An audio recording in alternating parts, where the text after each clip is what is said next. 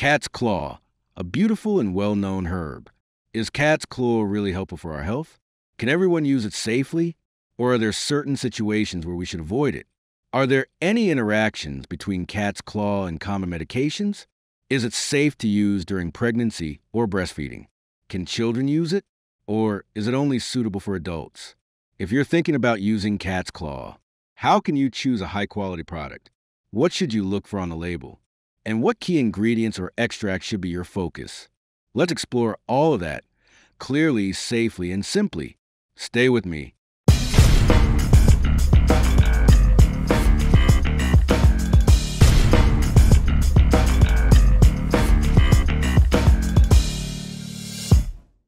Peace be upon you. I'm Hussein Lotfi, and you're watching the Atlas Pharmacist channel and a new episode of From A to Z Herbal. Welcome.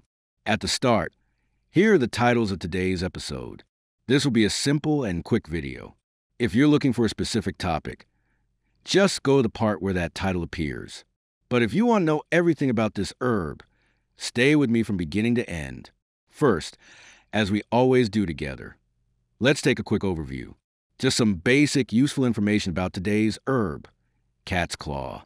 Cat's claw grows naturally in the Amazon rainforest. Its scientific name is Uncaria tomentosa. The name cat's claw comes from the shape of the small thorns on the plant. They look like a cat's claw. Now, what's inside this plant?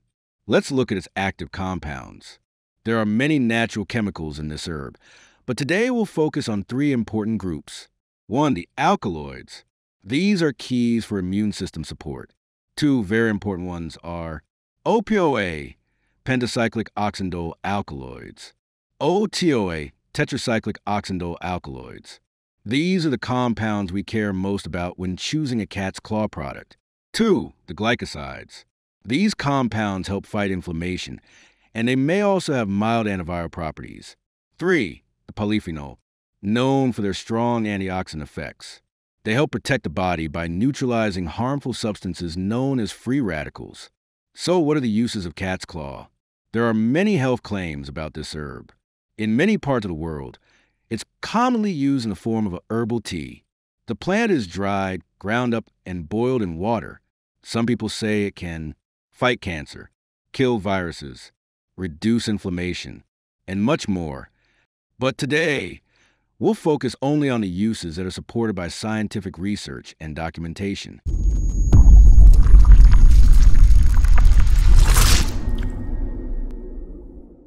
The second topic we'll cover today, as we always do, is very important. Before we talk about the benefits of any herb, we must ask a crucial question. Who should not use this herb? With cat's claw, there are 3 major groups of people who should avoid it. Let's explain them clearly. 1, people with autoimmune diseases. This includes conditions like lupus, systemic lupus erythematosus, leukemia, autoimmune respiratory inflammation, and others. Why is cat's claw dangerous in these cases? Because these diseases happen when the body's immune system attacks itself. This is called autoimmunity. Now, cat's claw is known to boost the immune system. If someone with an autoimmune disease takes this herb, it may interfere with their treatment. It could worsen symptoms and possibly trigger a flare-up of the disease. So, anyone with an autoimmune condition or cancer should avoid cat's claw completely, unless advised otherwise by a specialist. 2, people preparing for surgery. If someone is about to have any type of surgery, they must stop using cat's claw at least 2 weeks before the operation. Why?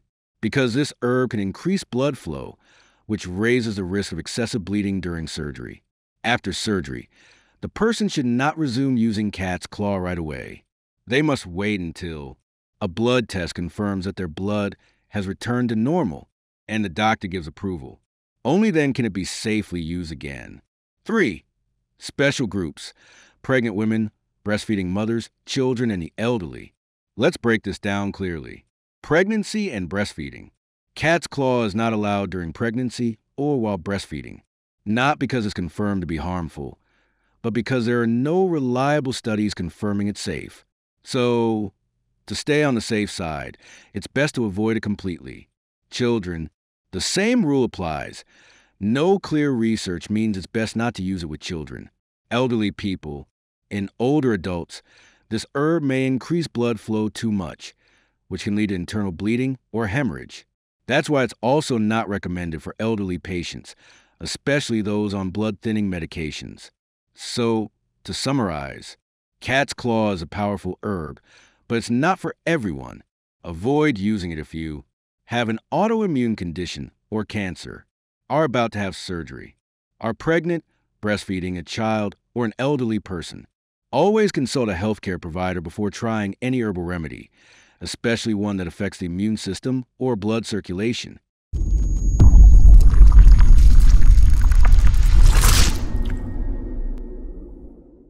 The third topic with us today is the interactions between cat's claw and common medications. These are serious and important interactions, and we need to understand them well before using this herb, especially if we are taking any regular medications. 1. Blood-thinning medications, anticoagulants, and antiplatelets. Cat's claw can increase blood-thinning effects in the body. So, if you're already taking a medication that affects blood clotting, like aspirin, Plavix, clopidogrel, warfarin, or other antiplatelet or anticoagulant medications, then combining it with cat's claw may greatly increase the risk of bleeding. Think of it this way. 1 + 1 is equal to 3. Not just doubling the effect, but multiplying it. This could lead to serious bleeding, internal hemorrhage, or other complications. 2. Immunosuppressant medications. If someone is taking immunosuppressants, medications that lower the immune system, like in cases of organ transplant, autoimmune diseases, or cancer treatments, then using cat's claw is not safe. Why? Because cat's claw stimulates and strengthens the immune system, while the medication is supposed to weaken it to control the disease. That means the herb may cancel out the medication's effect, which could cause the symptoms of the disease to come back strongly and make the treatment ineffective. 3. Blood pressure medications. Cat's claw can lower blood pressure. If someone is already taking medication to reduce high blood pressure and then adds cat's claw to the mix, this may cause the pressure to drop too low.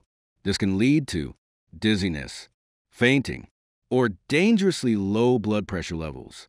So, people on blood pressure medications should not use cat's claw unless under strict medical supervision. For medications broken down by the liver, cytochrome P450 enzyme interactions. This is a bit technical, but important. In the liver, many medications are broken down by a group of enzymes called cytochrome P450. Cat's claw may inhibit these enzymes, especially a few key types. So if you're taking a medication that depends on this pathway to break down in the liver, the herb might slow down or block that process. As a result, the drug stays longer in the body. Its levels go higher than normal. You may experience stronger side effects or even toxicity. In some cases, it may lead to dependency or overdose. Example, a well-known group of drugs affected by this is the benzodiazepines, used for anxiety or sleep. But many other medications are also affected. So what should we do? If you're taking any medication, ask yourself, does this drug get broken down in the liver? Does it rely on the cytochrome P450 system? If the answer is yes, then cat's claw could interfere, and you should avoid combining them without medical advice. In summary, do not use cat's claw with the following. 1. Blood thinners, aspirin, warfarin, etc. 2. Immunosuppressants. 3. Blood pressure medications. 4. Drugs broken down by the liver enzymes, especially cytochrome P450. Always check with your doctor or pharmacist before using herbal products, especially powerful ones like cat's claw.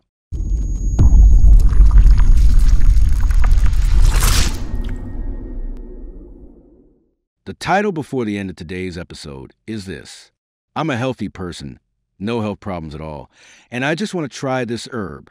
Can I benefit from it?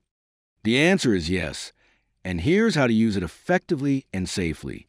We have 3 main beneficial uses for cat's claw in healthy people. 1. Boosting the immune system.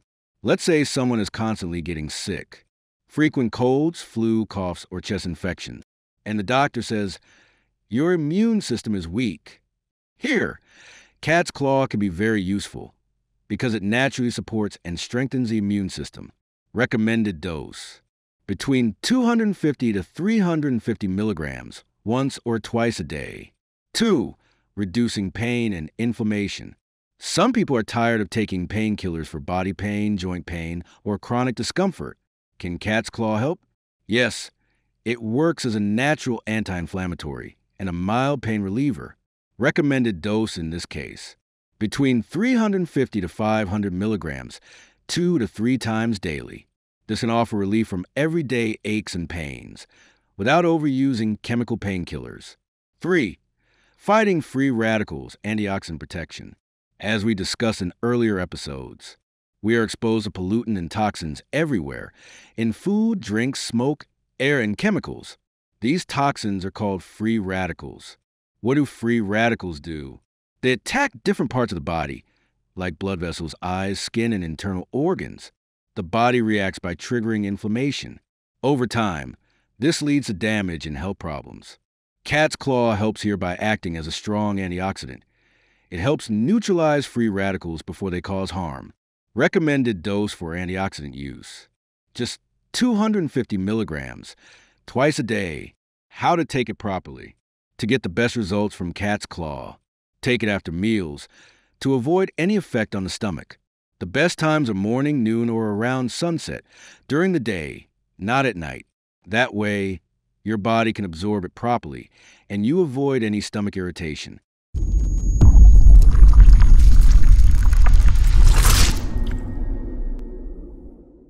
The last topic we'll talk about today is this: I want to buy cat's claw. How do I choose the best product? And what are the possible side effects? Let's take it step by step. How to choose a good cat's claw product. When shopping for cat's claw, look out for 3 important things. 1. Capsules the best option. Capsules are usually the best and most effective form. Always choose a capsule that contains at least 250 milligrams of the herb. The higher the concentration, the better. Most importantly, make sure the product label mentions the active ingredient. POA, Penta-Cyclic oxindole alkaloid. The extract should contain at least 3% POA. If the product doesn't clearly state this, then it likely doesn't have enough active ingredients to be effective. 2. Liquid extract, tincture form. Some companies sell cat's claw as a liquid extract, a tincture. Here, the dose is usually 2 to 4 milliliters per day, diluted in water or juice. Make sure the extract concentration is clearly shown on the label. Look for 1 to 2% concentration of the active compounds. Note, tinctures usually have lower POA content than capsules. 3. Powder form. Other products offer cat's claw as a loose powder. The usual dose is 1 to 2 grams. Mix in a glass of juice or water 2 to 3 times a day. But again, the POA concentration is usually lower than in capsules. So, while it can be used, capsules remain the most effective and convenient option. Possible side effects of cat's claw. Most side effects are mild and temporary. They include dryness or slight dehydration, constipation or stomach discomfort in rare cases. These usually go away with time. To reduce side effects, follow these 2 tips. 1. Choose capsules. They are gentler on the stomach. 2. Always take it after meals to prevent constipation or irritation. And that brings us to the end of our talk about cat's claw. I hope today's episode gave you clear, helpful, and new information. If you liked the video, don't forget to like, subscribe, share it with someone who might benefit, and support the channel on Patreon, PayPal, or right here on YouTube. See you in the next episode, and until then, take care and stay healthy. Hussein Lutfi. Goodbye.